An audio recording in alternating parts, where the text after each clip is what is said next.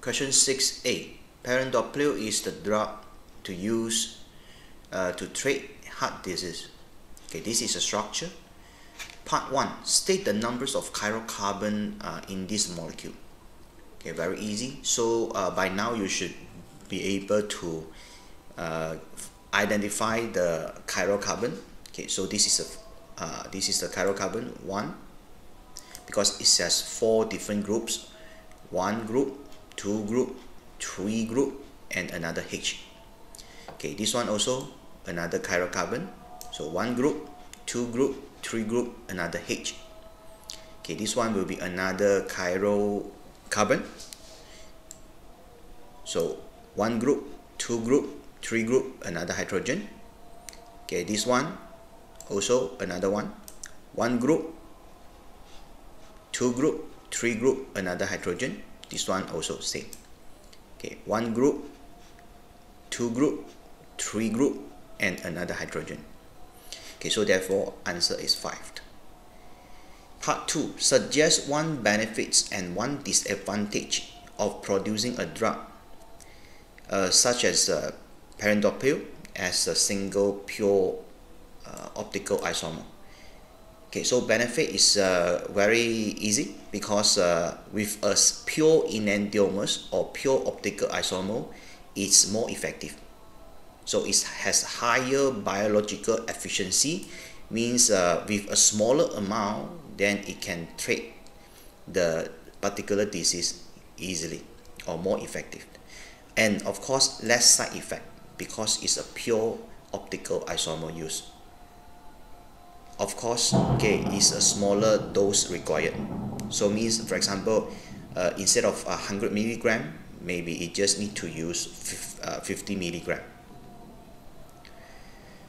Okay, disadvantage of course is the need to separate the racemic mixture, means to separate the positive and the negative enantiomers. So and this one is time consuming, is cost a lot, right?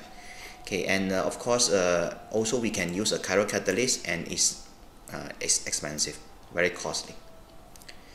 Part B1. Name all the functional group in this perindopril.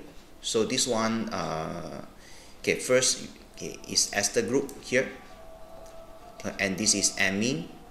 Okay, here is the amide, CONH, and this is the carboxyl, right? So just 4 of that. Okay, part 2. A sample of this perindopril is hydrolyzed with aqueous acid. So draw the structure of 3 organic products of the complete acid hydrolysis of this compound. Very easy. This is the perindopril. Hydrolysis happen in this ester and the amide. Okay, so let's say now this ester group undergo hydrolysis.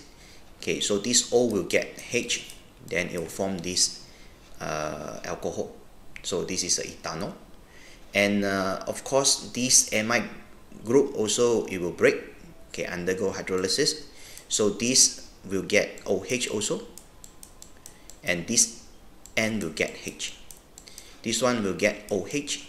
Therefore it will form dicarboxylic acid, means this will form a dicarboxylic acid, okay, which look like this. This one, COOH, COOH, and the remaining structure no change. And here, this one, because the N now get H, so it's from amine, so it will form this compound, right? So which is this one, or actually you can just draw inside the box here, right? So these are the 3 compounds that form. Okay, that's all. Thank you.